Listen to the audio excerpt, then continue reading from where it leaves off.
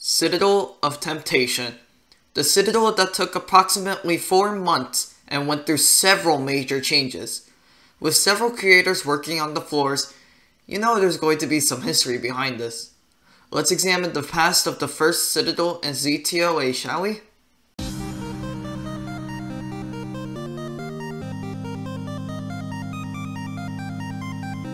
Let's start at the beginning. It was September 3rd, 2020. The Citadel's name was leaked yesterday, and now was the time to make the place. This was actually going to be made by Z and VAR only. That wasn't until it reached 4.3 when Riot Crew 7 was added into the collaboration, in which he decided to revamp VAR's floor. The Citadel was actually supposed to be challenging, but everyone who played the Citadel said it was intense or even remorseless. Eventually, the difficulty was now moved up to low intense. During the making of the Citadel, Potato joined the collaboration since the development was slowing down.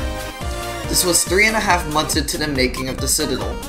Coded and Veg had to help out with the Citadel too. On January 23rd, 2021, Z made an announcement saying that the COT only had a few more unfinished floors left. However, due to the lack of motivation from the people participating in the collab, it won't be finished by the time Ring 1 releases. Sure enough, 2 days later, the game was out, but COT wasn't done yet. Eventually the next day, Z finished up 4.11, which was supposed to be done by Riot Crew, and a sneak peek was given out. 4.12 was actually going to be a pitch black floor with a neon spinner, but was changed to a rainbow floor. However, the script to make the walls change color caused them to be different colors, while still alternating. That was quickly fixed. Veg also decided to change 4.2 entirely, meaning that was the second time that specific floor was revamped. Since VAR was the original creator of that floor, it was decided that he wouldn't be a part of the credits, although he's still visible at the corner of the win room. Finally, on February 4th, 2021, the last floor was finally finished, and bug test was ongoing. The next day, the Citadel was finally open to everyone. Issues arise, however.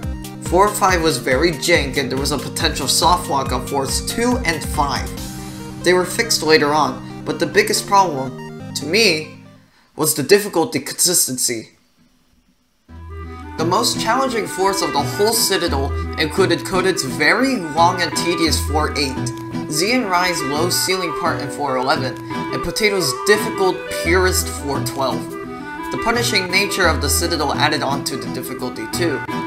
With all of these factors, people were wondering if the Citadel was high intense or even somewhere within remorseless territory. However, that has yet to be decided, since the change hasn't been made yet, despite people agreeing that it is indeed remorseless. For now, it will stay as intense until further notice. That's all there is to the Citadel. There's just not enough information about it to continue on.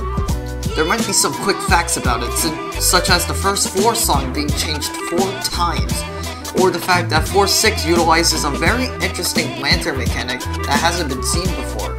But overall, that's about all there is to the Citadel. If there's more information about the Citadel, please tell me about it in the comments or in my DMs.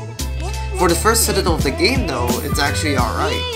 Nothing too good, but nothing that's very bad, with the exception of a couple parts. The history is definitely sort of bland, but that's okay. The final episode of the Ring 1 Towers will make up for it. Stay tuned for that. Anyways, thanks for watching and see you in the next episode.